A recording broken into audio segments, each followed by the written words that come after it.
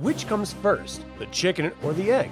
Or more specifically, Reorx's gambling problem or Hidukel's trickery?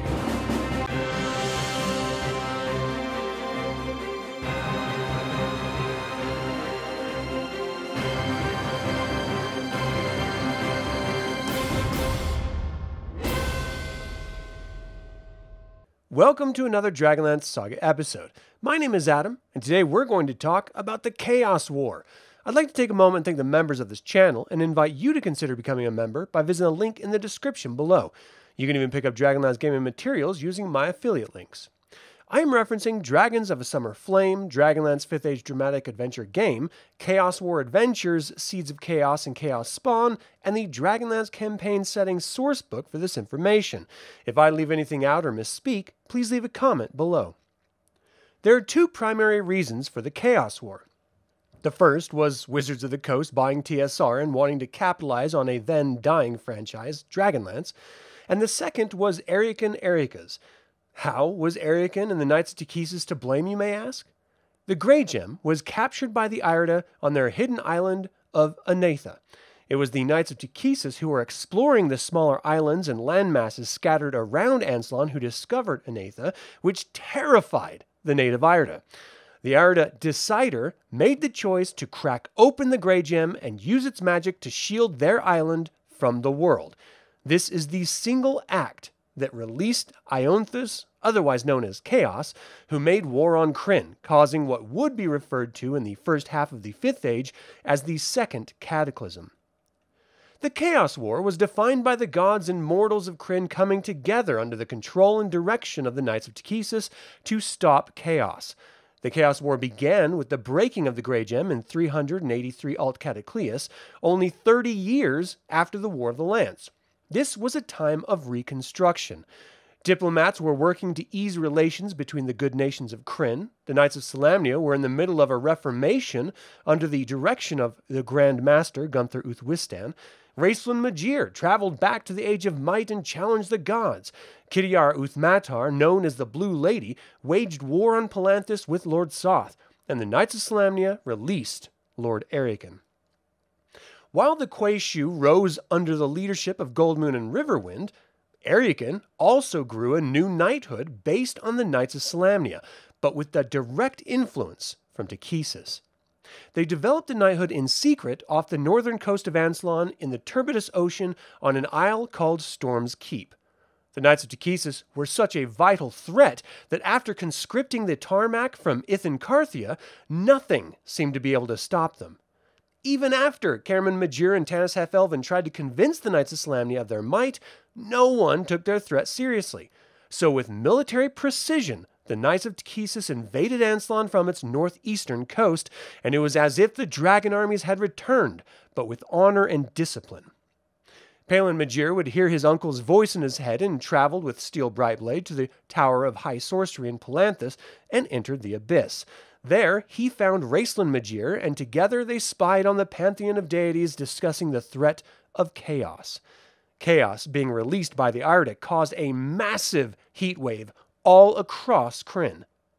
While the Knights of Takhisis were conducting their lightning campaigns, capturing Kalaman, Eastern Solamnia, Naraka, and most of Anslon's heartland, because of the sweltering heat caused by chaos, crops withered and died, rivers turned to muddy trickles, and countless lakes and ponds evaporated and wholly disappeared. The sky was blanketed by a constant haze. Disease raged unchecked, and many clerics preached of storms of chaos coming from the north. Divine magic was also unpredictable, as the gods were busy trying to deal with this new dire threat. The Knights of Takhisis began their assaults on Sylvanisty, Quolinisty, and southern Ergoth with their divided force, simultaneously as Lord Erican set his sights on the High Clerist's tower. The gods made the decision to unify the people of Krynn under the Knights of Takhisis in order to stand against chaos. The High Clerist's tower, which had stood as a protective beacon of Solamnia for well over a millennia, fell in a single day, taken by Lord Erican, and the result were the countless deaths of Knights of Solamnia and the Hero of the Lance, Tanis Half-Elven.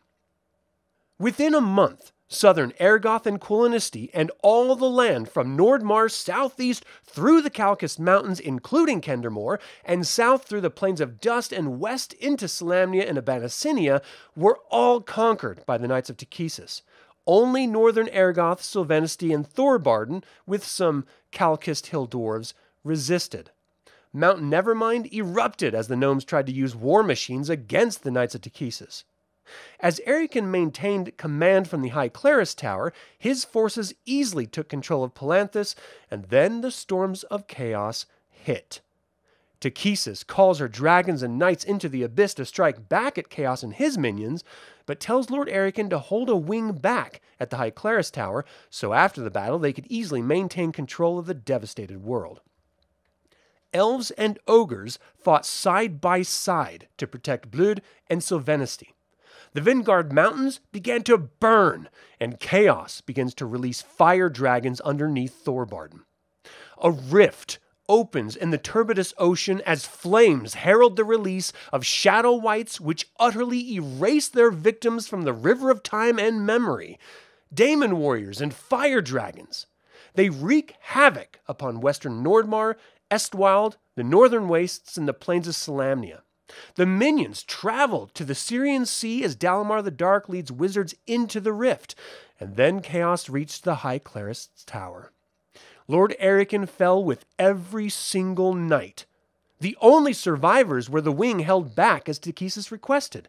The sun stops its procession across the sky, the stars and moons vanish, and Chaos runs wild across Ansalon. Frost Wights plague the Icewall Glacier. He gouges a huge canyon through the Salamnic Plains, and the Lords of Doom outside Sanction erupt. The Blood Sea boils as the maelstrom stops. The world is lost. Reorx and Palin recover the pieces of the Grey Gem with a plan to recapture Chaos and enter the abyss with the spell book of Magius. In a chaotic war of desperation, metallic and chromatic dragons led by Steel Brightblade attack Chaos. Tasselhoff Burfoot cuts Chaos's toe, and Usha catches a drop of the blood in the Grey Gem. Having any aspect trapped in the Grey Gem forces Chaos to leave, only if the gods leave with him. In this moment, the Grey Gem explodes, shooting tiny crystals into the air, and the survivors find themselves in a field outside Solace where an image of Fizban, retconned to Takhisis, tells Palin that magic and the gods are gone, and this is now the Age of Mortals. Islands called the Teeth of Chaos emerged from the ocean where the rift once was. Residual Chaos minions continue to terrorize the land as they are slowly defeated by the survivors. In less than a year, the Knights of Takhisis had more control of Ansalon than any force Takhisis had ever created, only to be utterly decimated by Chaos.